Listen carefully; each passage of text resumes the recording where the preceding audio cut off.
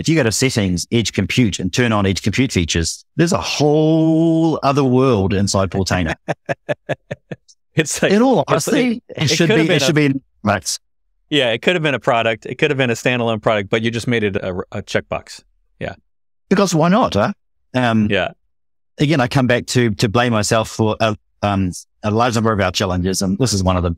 So once you turn on edge compute, you get this whole new sidebar option. And here you have the ability to manage Portainer edge environments. Now, if you come back to an environment and we add one, any of these environments, if I just say Docker standalone as an example, we have this edge agent, standard and asynchronous.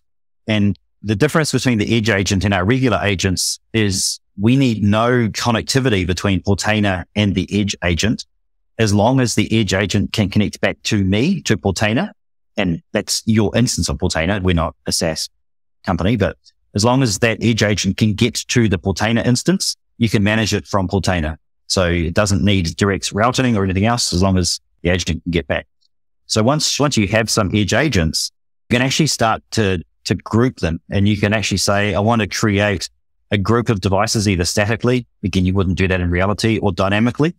And you can associate tags to your remote environments. And these are some tags I've created. You can say that these are my Docker hosts, my AMD 64.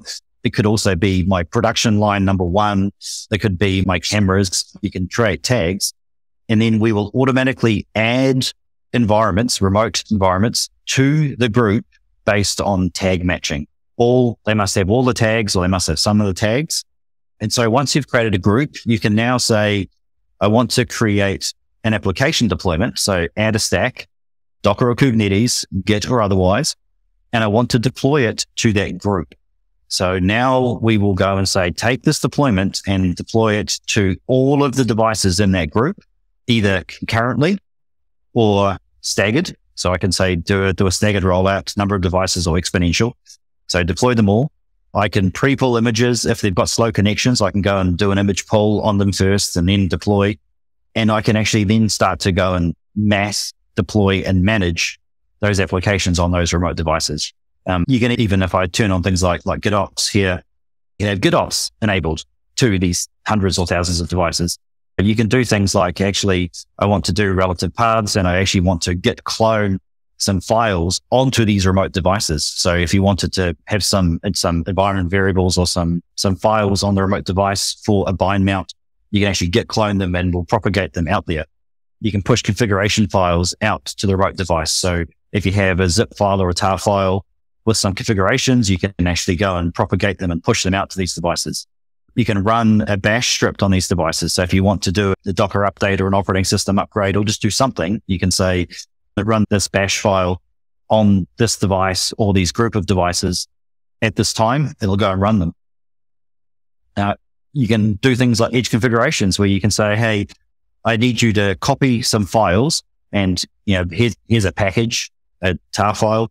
Go and take the contents of this tar file, copy it to all devices in this group, and put them into this folder, whatever you want to call it. Put it into this directory on the remote device.